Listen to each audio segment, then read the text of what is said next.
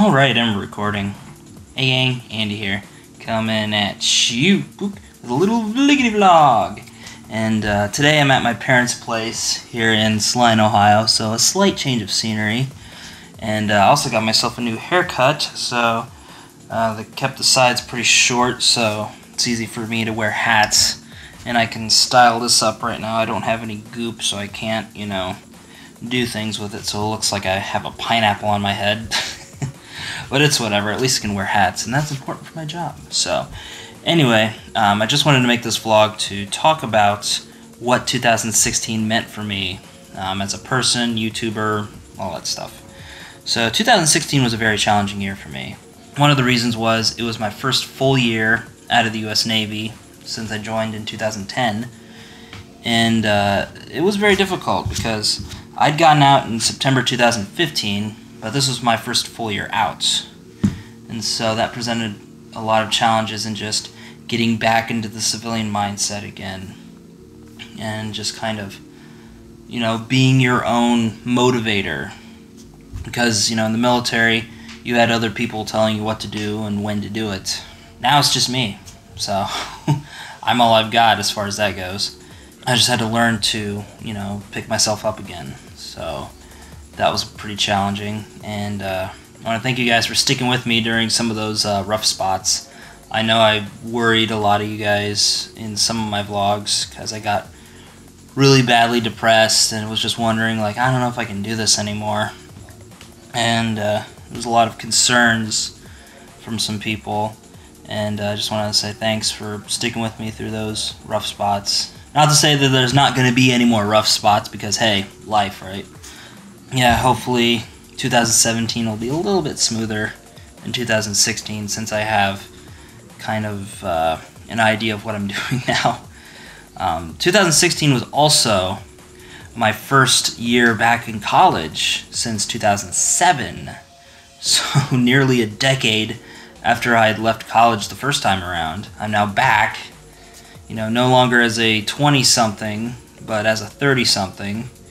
So that presented its own challenges, and I gotta say, getting back into that college mindset I think was the hardest for me, just because I'd been out of the education environment for so long. I'd just forgotten a lot of the study habits and the discipline needed to, okay, I gotta commit to doing homework at this time for this many hours, or whatever the case may be, depending on what I had going on, and I just had to, again, be self-motivating to do stuff like that.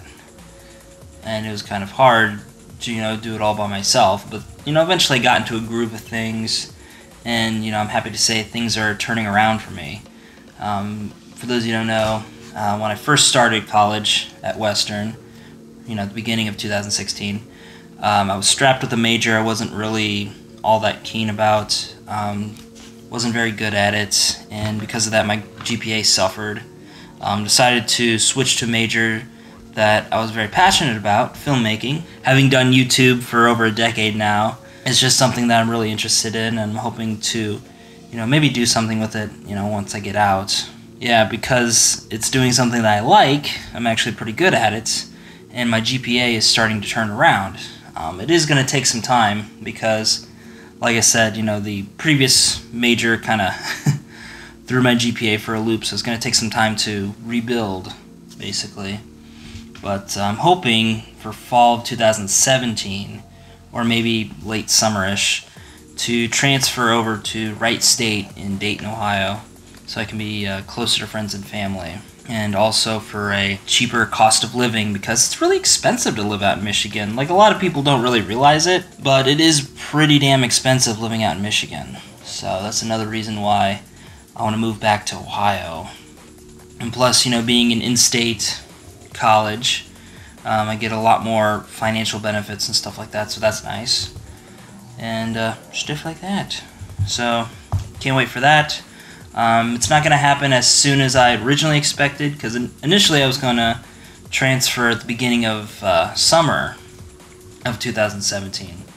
But my GPA wasn't quite up to what I was expecting at the end of this semester, and it's probably going to have to wait for another semester or two before I can build things back up again. So it is what it is, but we're gonna move on. So yeah, that was those were two main challenging points for me in 2016. But moving on to 2017, I'm hoping to, like I said, get my GPA back up again. Definitely a lot more prepared for college, and leading into 2017 than I am, when I first started in 2016. I think I'm definitely in the right mindset for it, and I realize that there are going to be roadblocks, stumbling blocks, whatever you want to call them, and I think I'm a lot better equipped now to deal with those than I was when I first started. So definitely going to be some challenges up ahead, but a lot better prepared for them. So can't wait for 2017. Woo. And I also want to get into more YouTube-y stuff as well, because I realized 2016 was a really bad year for me, YouTube-wise. There was a lot of good things that happened, but also, like I said, stumbling blocks with college really affected a lot of things, including YouTube, because I'd focused more on college when I wasn't doing so good and less on YouTube. And now that starting to balance things out again, I want to focus a bit more on YouTube. Obviously, college is #1 priority, so I can't go full-time with YouTube, because not only do I have college, I also have a part-time job, so that tends to affect the amount of time that I can work on videos and stuff like that. But I do want to make videos, and I want to do more with my channel. And since I got out of the Navy, one of my main concerns was, what do I talk about on YouTube? Because I'd been in the Navy since 2010, and that's when my channel started to gain some traction, because there wasn't a whole big vlogging scene for military members. Now it's starting to, I think, really come into its own with guys like JT Suits. What up, fam? Sorry, throat's a little sore still. Among others in the military community from other branches as well. Even though I'm not the Navy guy anymore, I'm just a veteran now, I do want to still continue doing some Navy-related videos. I really do enjoy the Life After Navy series. I think it's definitely a more honest approach than my NFAX series was, because there were some questions that I would get when I was doing NFAX, and I felt I really couldn't answer them properly because they involved like a negative aspect of the Navy. And back when I was active duty, that's something I really wanted to avoid online, was talking in any way negatively about the company that I work for. It's like the old saying goes, don't shit where you eat. So I didn't want to get myself in hot water with them, so I tended to avoid those types of questions. But now that I'm out, I feel like I can, maybe tackle those questions a bit better, or maybe give a more good and bad approach to certain questions, whereas when I was active duty, I really couldn't do that. So that's not to say, oh, the Navy's bad, and fuck the Navy, don't join the Navy, it's stupid. I gotta be honest, overall, joining the Navy was one of the best decisions of my life. It helped me really get my shit together, not only as a person, but also as a college student now. I wouldn't have been able to come back to college had I not gone and joined the Navy, because I didn't have the money to get a college education. Now that I'm out, I'm on the GI Bill, and I'm able to get my learn on, and hopefully make something of myself once it's all said and done. So, can't wait for that. And also want to do videos a bit more consistently than I did in 2016. I realized, especially, near the end of the year, it was starting to get pretty bad, because I'd fallen into a bit of a depression, a bit of a funk with everything, really. And so it just kind of, put a damper on everything. And I'm hoping to make YouTube videos a bit more consistently. So some things that I'm looking forward to doing in 2017, obviously more Life After Navy stuff. some more vlogs when I can, when there's stuff to talk about, stuff to vlog about.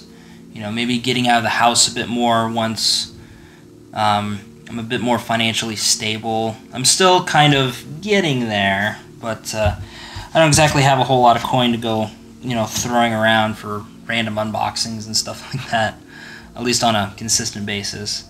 But I do want to get out and explore Kalamazoo a bit more, and I think that's something that's really been missing in a lot of my videos, is the outdoor stuff, you know, the life and video stuff, where I'd go and explore different interesting parts of wherever I'm at.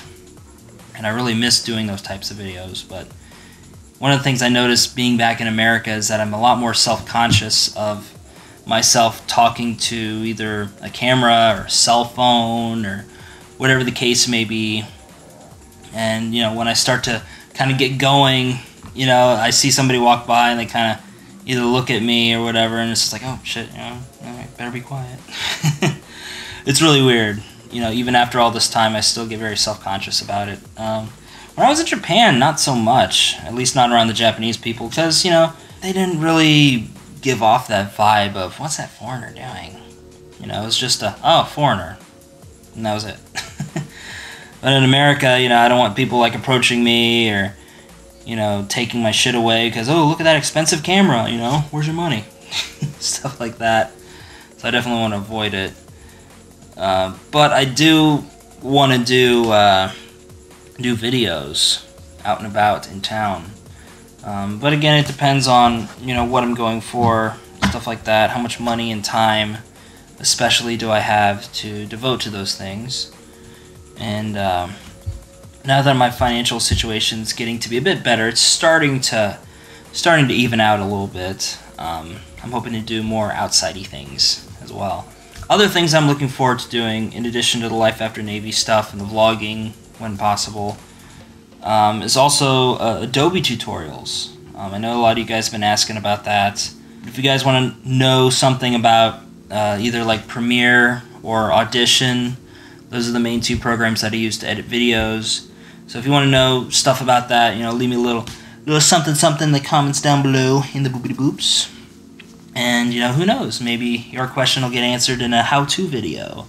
In addition to that, I also want to eventually do a very focused, like, how to, you know, use Adobe Premiere, use Adobe Audition for beginners, things like that. I want to make the tutorials very focused. I don't want to go off on this long 20+ minute video rant talking about a little specific thing on Premiere or whatever. I want them to be very focused, so they're going to take a little bit more work to do than like your standard rambly ass vlog like you're dealing with now. So can't wait to start doing those. But again, gotta kind of feel out this semester a little bit, see how much time I have and which classes are more of a, you know, investment in as far as like homework and things like that. So just gotta kind of feel it out and then start a schedule. So the plan with YouTube is in 2016, for those who don't know, I switched channels to the one I'm on right now. This channel was originally my secondary channel, and where I would just put up random stuff, usually, you know, copyrighted stuff that I couldn't deal with on my other channel, just as kind of a miscellaneous whatever channel. But I decided when I got out of the Navy that I was going to lose a lot of subscribers anyway, and I also wanted to, you know, start looking into other sources of income because I wasn't getting those nice Navy checks like I did when I was in. So I wanted to look at other sources of income to just kind of help me out, you know, during my time in college. So looked into doing YouTube a bit more seriously, which is kind of funny looking back on it now. I decided to switch over to this channel once my AdSense account got approved for it, trying to make this like my secondary source of income. So that's the goal leading into 2017, is to make this basically as my part-time job, quote unquote. So the idea is to generate enough income on a consistent basis from this channel to where I don't have to work another part-time job and I can focus on YouTube a bit more. So the main thing with YouTube is, and I'm not doing this for money, It's just, I love doing YouTube, but in order for me to really invest more into it, I need money to, pay the bills, all that kind of stuff. Especially during months where the GI Bill isn't quite as strong with the BAH, so it is what it is, but I'm just hoping to be able to focus a bit more on YouTube, still do the college thing and all that kind of stuff, and then by the time I get out of college, I can do YouTube a bit more seriously, and I'll have enough of an income source to where I can do YouTube or do whatever anywhere. And I mean, I think that's one of my main goals, is to have a what they call them, like flexible jobs or remote jobs, commuter jobs, whatever. Basically where you do all your work online or through like Skype or whatever the case may be. I think that's something I definitely want to pursue once I get out of school. I think that would be a really fun career, because I could be anywhere in the world as long as I get my work done. So I think, YouTube also plays a big part in that as well, in that I can be anywhere in the world, and so long as I upload videos, and can upload videos, stuff like that, then I'm good to go. Can't wait for 2017. A lot of things are in the mix. It just looks to be a much better year than this one. This one was kind of the very transitionary year. A lot of big changes, but now that I'm a bit more established, 2017 should, in theory, be a lot smoother. So, with that said, this is TheAndySan, signing off for now, thanking you guys for tuning into this rambly-ass vliggity vlog, and for watching my other stuff, and for sticking with me through all these changes, and being there when I had my stumbling periods and stuff like that.